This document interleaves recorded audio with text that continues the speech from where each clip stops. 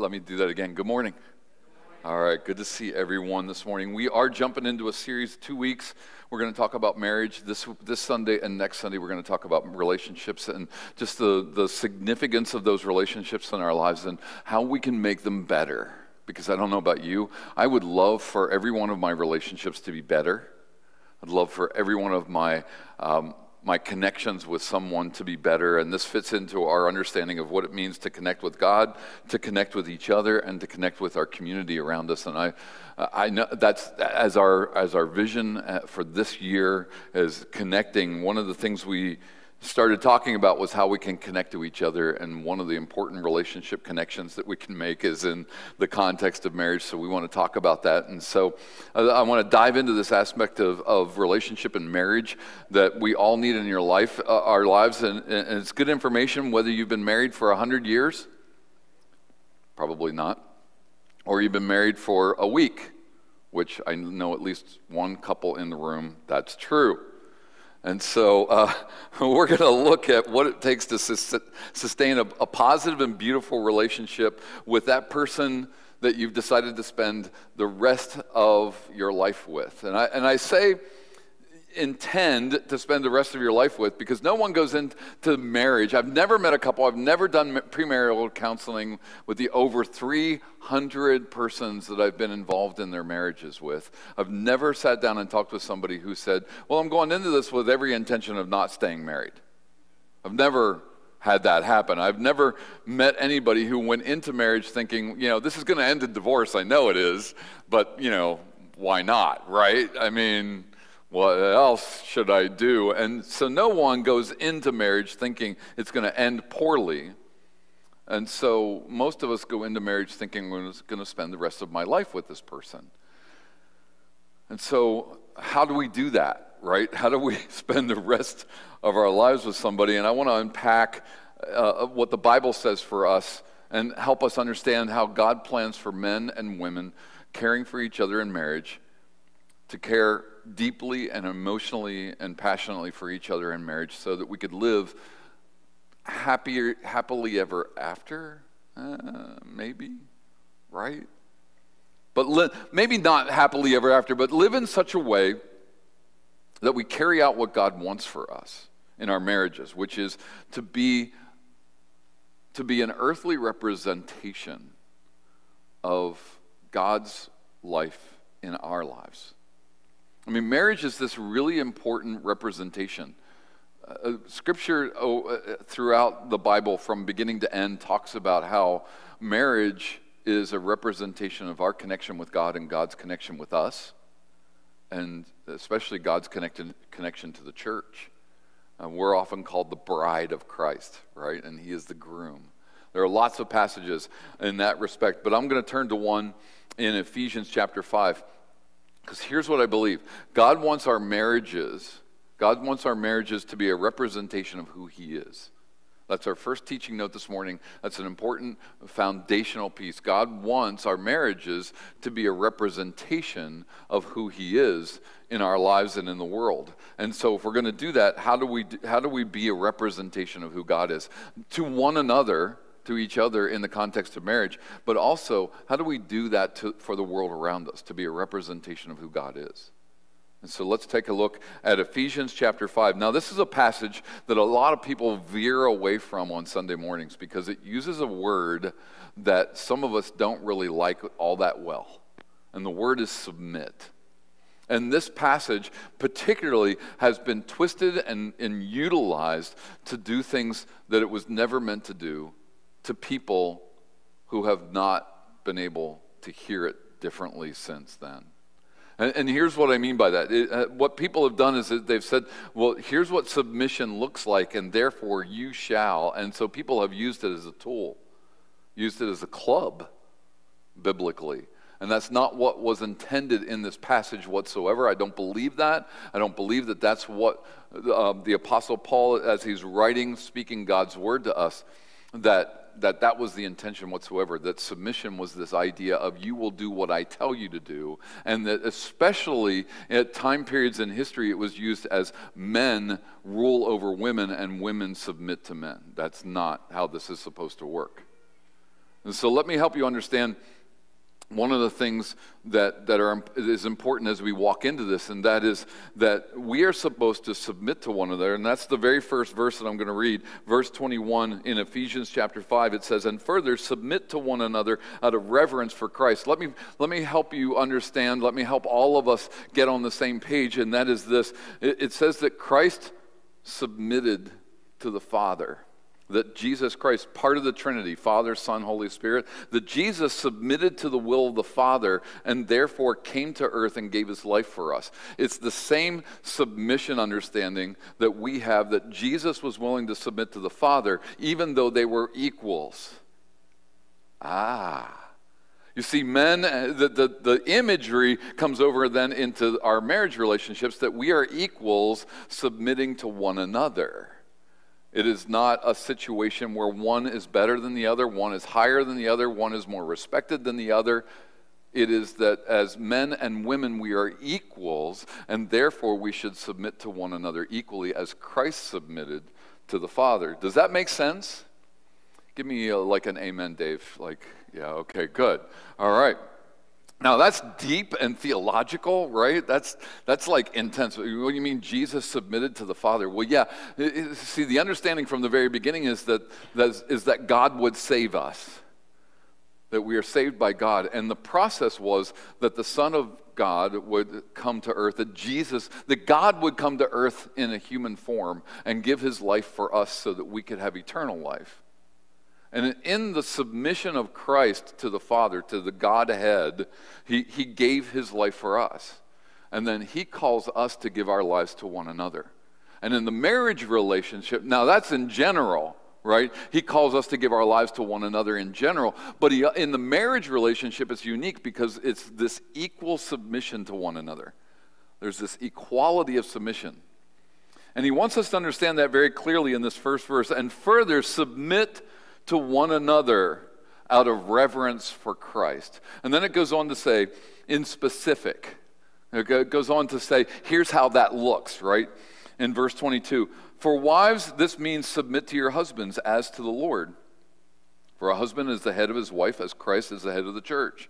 He is this. That doesn't remove the equality, okay? Nowhere in here is the equality removed. For the husband is the head of the wife, as Christ is the head of the church. He is the Savior of his body, the church. The church is important and significant. As the church submits to Christ, so you wives should submit to your husbands in everything. You can hear how possibly this passage could have been misused, right? And it was. I don't mean to apologize for things done in the past, but I'm going to apologize for things done in the past. Because some people used this passage wrongly because they thought it was saying something. But I'm going to go on to read. I want to read some more because it says what husbands should do. For husbands, this means love your wives just as Christ loved the church. He gave up his life for her to make her holy and clean, washed by the cleansing of God's word. He did this to present her to himself as a glorious church without spot or wrinkle or any other blemish. Instead, she will be holy and without fault. In the same way, husbands ought to love their wives as they love their own bodies. For a man who loves his wife actually shows love for himself. No one hates his own body, but feeds and cares for it, just as Christ cares for the church. And we are members of his body. As the scriptures say, a man leaves his father and mother and is joined to his wife, and the two are united into one. This is a great mystery, but it is an illustration of the way Christ and the church are one. So again I say, each man must love his wife as he loves himself, and the wife must respect her husband. This is the word of the Lord. Thanks be to God. I want to take a moment this morning, and I'm going to ask a question of every person in the room and every person watching online and listening to this as you're out taking a walk, because we know some people kind of hit play and then they go for a walk with their earbuds in and they listen. So we know so anybody listening, watching, if you're here today, the question is one I believe we all need to be asking, because we tend to ask a lot of questions about marriage, but I'm not sure we're always asking the right questions. And as a teaching team here at Crosspoint Church, we started looking at the calendar of things and started talking about this idea of how are we deepening our ability to connect to one another and to connect to God. And we said we got excited about this opportunity of doing a marriage series. We've got to do a marriage series because here's the thing. We were hearing, as a church staff, we were hearing a lot of things about marriage. And so many of them were just challenging. We were hearing a lot of things about relationships, and so many of them were just challenging to us because we knew that people were asking some of the wrong questions about their relationships and about marriage. And we knew we needed a marriage series because we had heard so many difficult and challenging situations coming out of marriages and out of relationships. And as pastors and church leaders, we hear a lot of positive things, but we also hear a lot of negative things. And we get to hear some things that are kind of distressing. And we get to walk through some really challenging things in people's lives, including challenging aspects of marriage. And so let me tell you, I just need to say this to you. One of the things we could do right now is to dive into all of our relationships at a deeper level, especially our marriage relationships. Because if we don't, you will eventually sit in my office talking to me about your marriage. And I don't want that to happen. And so I want us to understand that marriage is something that God has intended to be a wonderful thing. It's not supposed to be an uphill climb every day. It's not supposed to be like you're pushing the boulder uphill every day. It's not supposed to generate more stress than we can handle. Marriage is not supposed to be some punishment. It's not a ball and chain. It's not what marriage was supposed to be. Marriage is a side-by-side journey that faces the ups and downs of life. This is your next teaching note. A side-by-side journey that faces the ups and downs in life with a person by your side who uplifts and supports you as if Jesus were walking with you.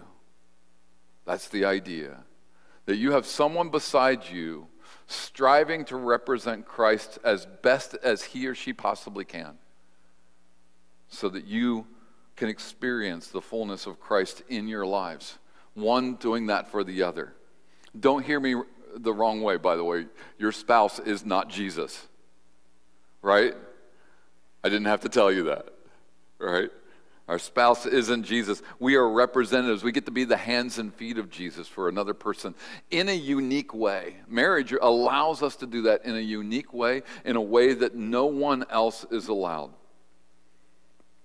And so whether you're married right now or whether you're not married right now, whether you've been married or not, or you're looking to get married or not, we all need to hear that what we often see represented as marriage in society that we live in, all the things that we see represented in families and in friendship circles, a lot of times it's the version of marriage that has been twisted by our sin.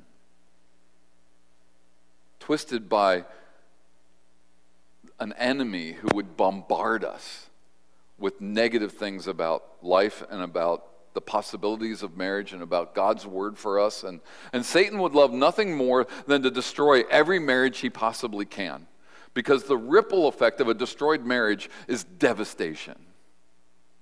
It just hits everyone hard. And Satan loves nothing more than to break up a couple. I've learned that over the years. So what's the question I want to ask you? Remember I said I want to ask everybody a question.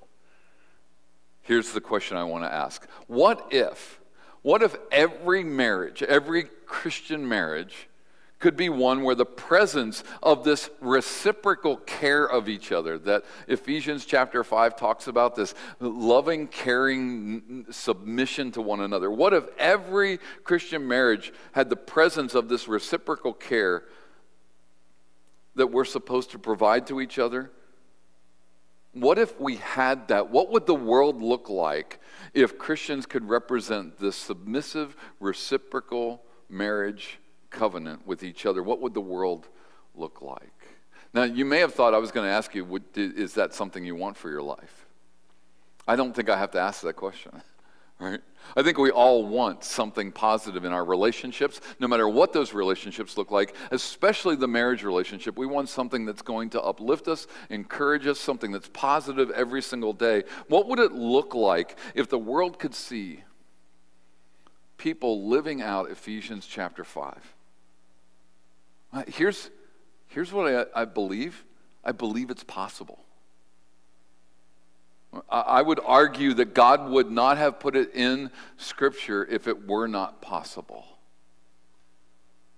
So God believes it's possible for us to live out a godly marriage.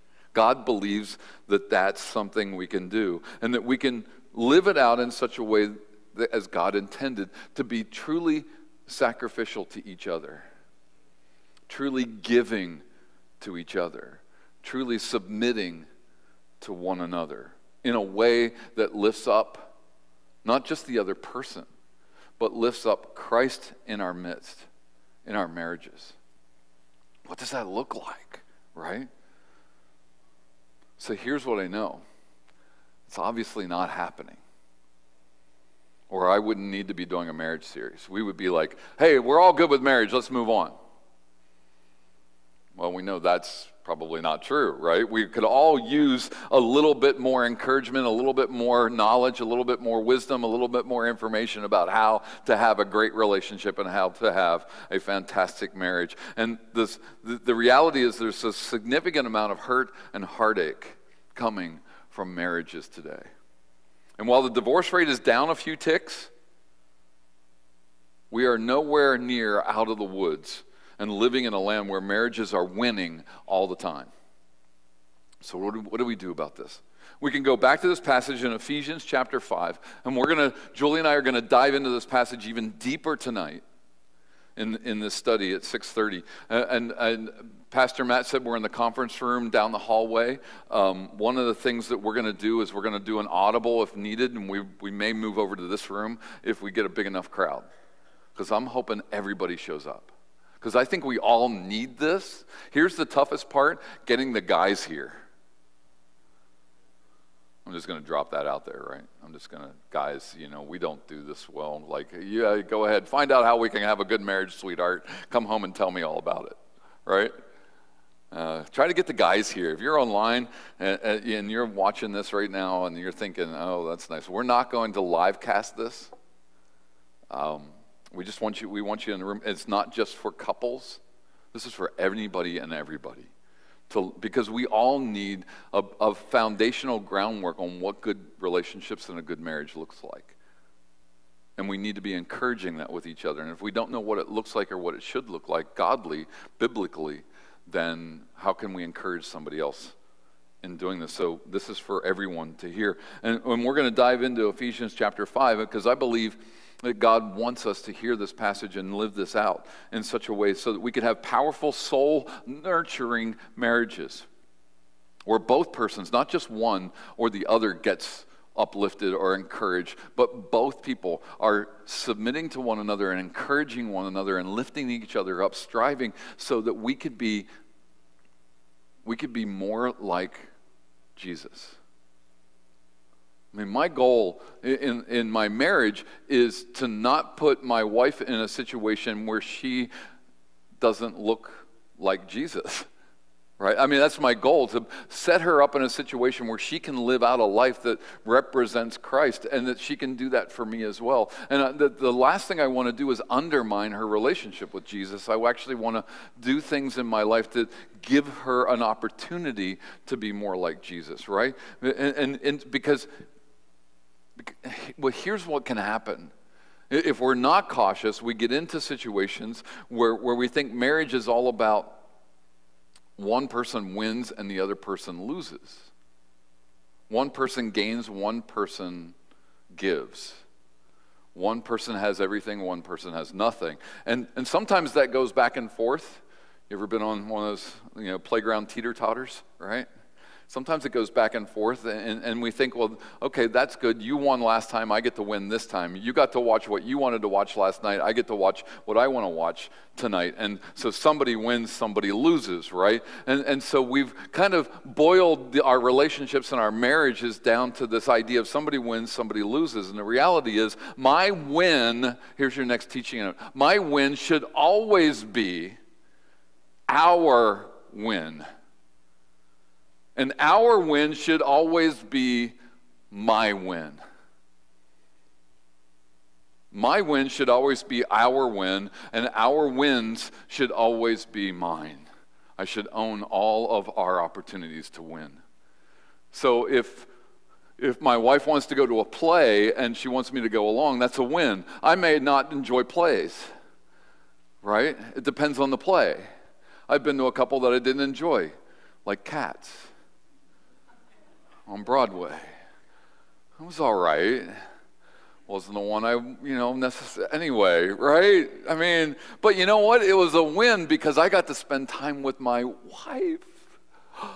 I don't care if we're doing something I don't like to do. If I'm spending time with her, that's my win, right? Does that make sense? Right. And I'm not saying it will always be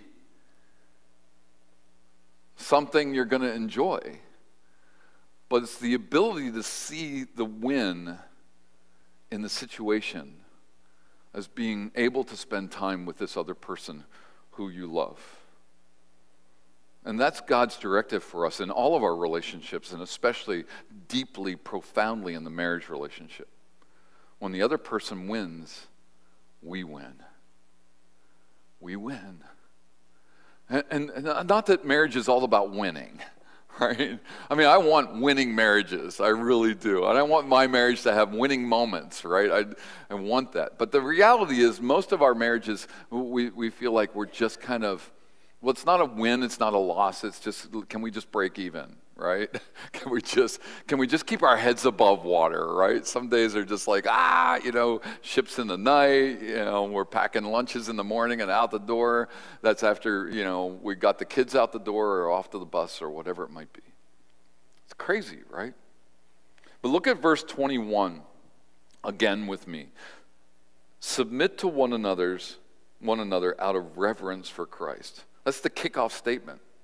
A great marriage, and all of our relationships, but a great marriage is built on this God-given plan of mutual submission.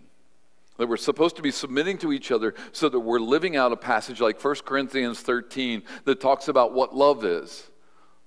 Love is kind, love is generous, love is grace-filled, it's not hateful, it doesn't keep a record of wrongs. 1 Corinthians 13 kind of reminds us that love has these parameters. And we can do that if we're willing to submit to one another. Or Romans chapter 12, verse 3 that says we shouldn't think more highly of ourselves than we ought. You see, part of the problem is we go into marriage thinking, what can I get out of this? Because this is about me, right? My marriage is about me. No. Not according to Ephesians chapter 5, verse 21. My marriage and my deepest relationships are about how I can submit it's about the other person. My marriage relationship, at its best, is not about me.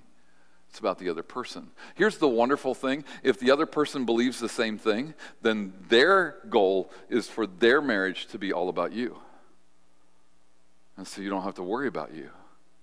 The other person's got that covered. Your job is to worry about them. Is to do everything you can to care about that other person. That's the goal of a godly marriage for us. That's the goal that God lays out for us. And you see it in a selfish, self-seeking, hedonistic society that says, what can I get out of this relationship? With the understanding that if I don't get that anymore, it's okay to leave. That's not godly. Because that's, in looking at all the statistics and looking at our society, it feels like marriage has become something that I can get my needs met. And if that doesn't happen anymore, it's okay for me to leave and go find where I can get my needs met.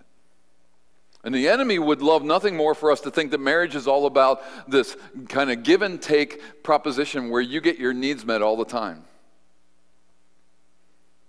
And that's not marriage according to God's desire for us.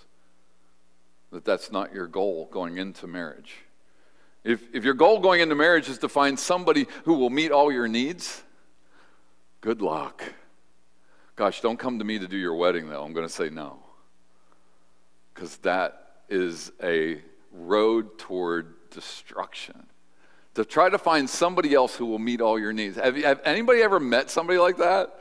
I got a person in my life who meets all my needs. Anybody? No. There might be one person online who says, maybe. Right? But I doubt it. I mean, realistically, there's not a single person out there that can meet all my needs.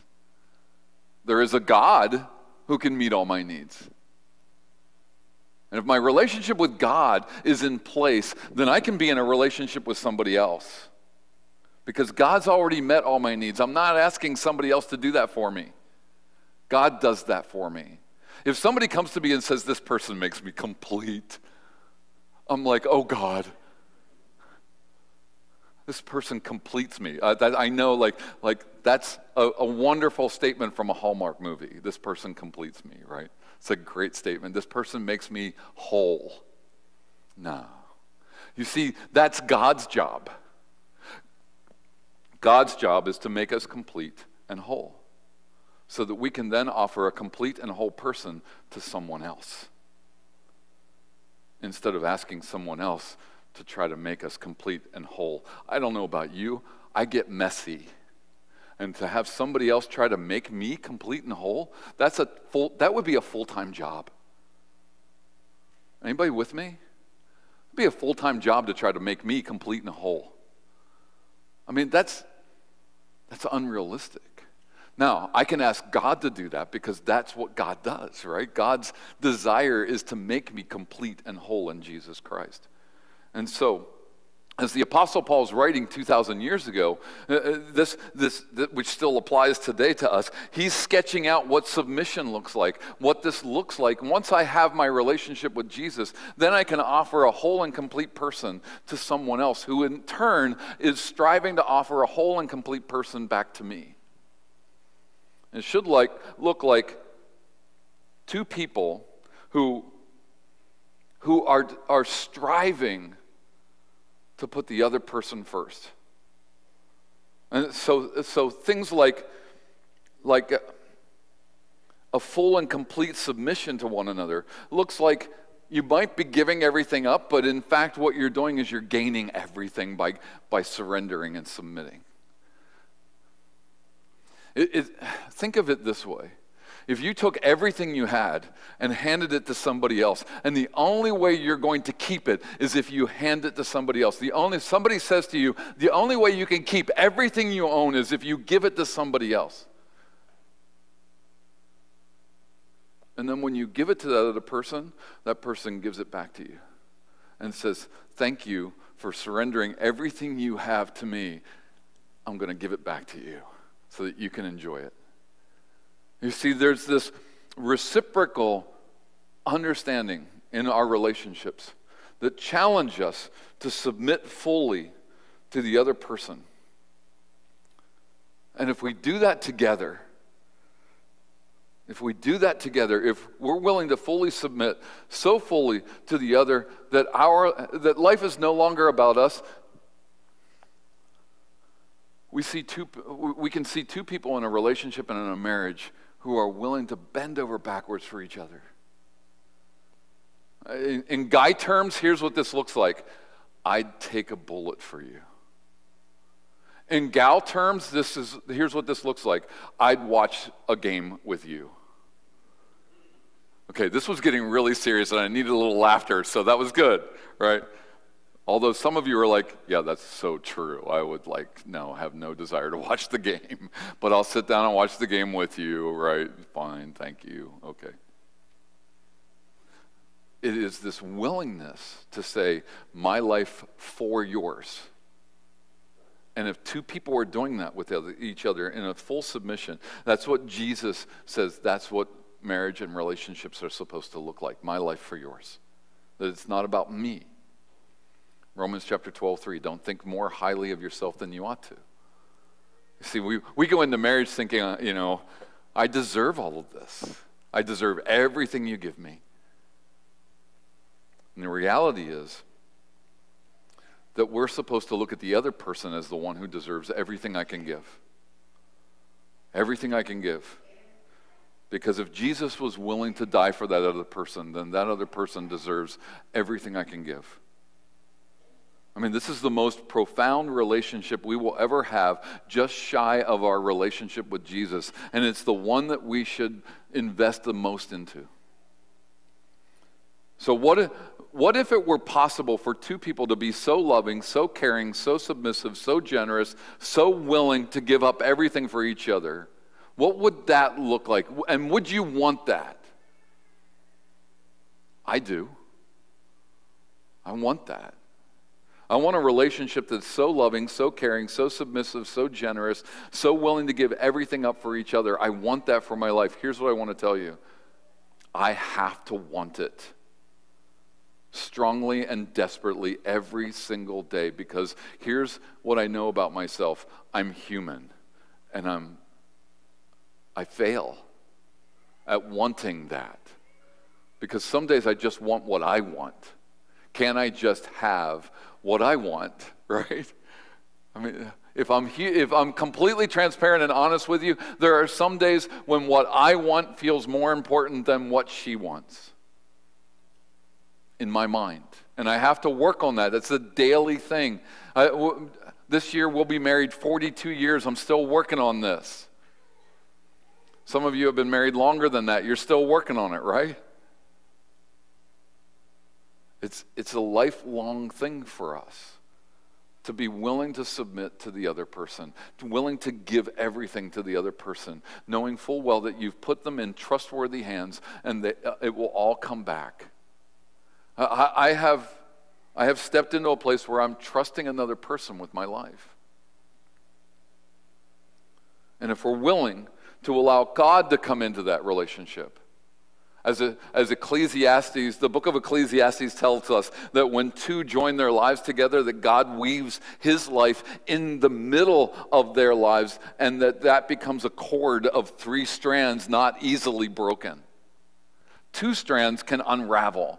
3 is not easily broken. And so the two of us, when we strive to be godly and then God comes in the middle of that, we begin to have the strength in marriage that we need to endure. And if we're willing to allow God to come in, I believe some incredible things can happen. But it's going to take an I give mentality. You remember that? I grew up with 2 brothers. So we did a lot of wrestling. We did a lot of horseplay, right? And when you would get put into a position where you were unable to get back out, you would say, I give, right? And the other person's job was to let go then, because they had won the day, they had won the game, they had won the wrestling match. And I give, you'd pound on the floor, I give, right? What if our marriages were filled with 2 people who constantly look at the other person and say, I give. I give. It's not about me, it's about you. I give. I surrender. Open hands, I give. What if that were the case? I mean, Philippians chapter 2, 3 through 5 says this: don't be selfish. Don't try to impress others. Be humble, thinking of others as better than yourselves. Don't look out for only your own interest, but take an interest in others too. You must have the same attitude that Christ had. That's our marriages. That's our relationships. That's the deepest relationship we have. Should look like that. That we're giving everything away to a person who you've deemed to be the one you will walk through life with for the rest of your life. And no one should ever take that place. No one should ever be able to step into that and try to do that for you. You should be outdoing everybody else, and no one should ever be able to reach that level. No one should ever step in between the 2 of you and say, I can do that better. No one should ever be able to do that. And if we keep this passage if we keep Ephesians chapter 5 in mind and how we should equally submit to one another, we can have marriages. Last teaching note, you ready for this? We can have marriages that are not only good, but are places of blessings, places of hope, places where trust is rich, places where there is more great moments than rough patches, and places where love wins and the devil loses. That's what I want for our marriages and for every one of our relationships. That's what I want. But more than that, it's what God wants for every one of our marriages and every one of our relationships. That the devil loses and God wins.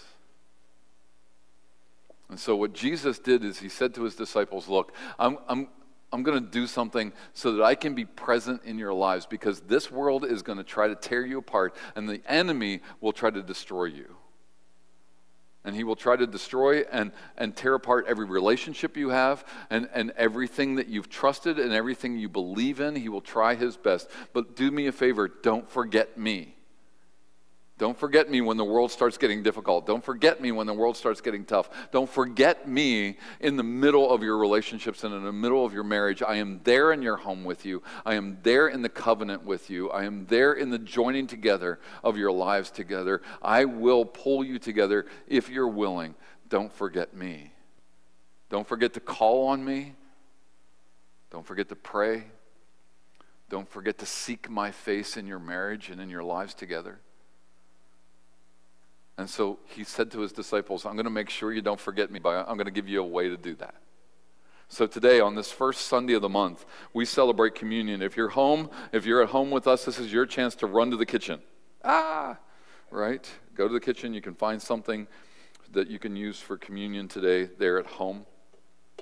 I encourage you to do that, because this is Jesus' way of saying to us, look, remember me in all that you do, in every aspect of your life, in every relationship you have. Make sure I'm involved. Make sure I'm a part of your marriage. Make sure I'm a part of how you love one another. Make sure you remember me. And then he said to his disciples, look, it's going to get brutal over the next couple days. Remember, this is the Last Supper, right? He's gathered his disciples together in Jerusalem. They're in what's called the upper room. I've been to the place where they think is the upper room. Julie and I are going back in 2025. We're going back to Israel. We're going to do another tour if you want to go with us. Just one of the amazing places is to stand in the upper room and recognize and realize that in this room, Jesus broke bread with his disciples and handed them the cup that you will receive today. And while he was there with his disciples, he said, I'm going to give you some bread, and I want you to take and eat this, and this bread is going to be the representation of my body, so that you will never forget me. Every time you take this bread and eat it, remember me. And I'm going to give you the cup, and it's going to represent my blood shed for you. And every time you drink from this cup, I want you to remember me. So I want to pray over our elements, and I'm going to invite you to come forward and receive these elements of bread and juice. Heavenly Father, we thank you for the blessings of this table. We thank you for the way that you laid out how we can remember you. Through these elements of bread and juice, Lord, help us to remember your body and blood so that we can be more like you, people who are willing to submit their very lives to another, like you gave your life for us. Your desire, Lord, is that we would be willing to be more like you. And that means willing to give everything we have for another. Help us to learn how to do that, Lord. Help us to receive these gifts in such a way that we can be encouraged to give our lives like you gave yours. Fill these gifts, Lord, with your Spirit, and fill us, your people, with your presence, so that we might be your people, redeemed by your blood, encouraged by your body, so that we might go into the world being your body for those who need to see you, your blood for those who need to know you. and the salvation you bring. Bless these elements, Lord, and bless each one of us who receive them today. In Jesus' name, amen. Thank you for watching Crosspoint Online this week. We hope that you enjoyed that message and got something out of it. Before we let you go, we do want to give you the opportunity to be part of the community here at Crosspoint Church through giving. Your giving helps do all of the different ministries we're involved in with kids and with young adults and teenagers and families in the community, work we do around the world in Sierra Leone and other places, and you can be a part of that by giving through Crosspoint Church. You can go to the link that is right in the description of this video, go online and give there. You can click this QR code that's at the bottom of the screen. It'll take you right to that page. We appreciate everybody who wants to be a part of the giving that helps the ministries of Crosspoint Church happen. Thanks, and we will see you next time.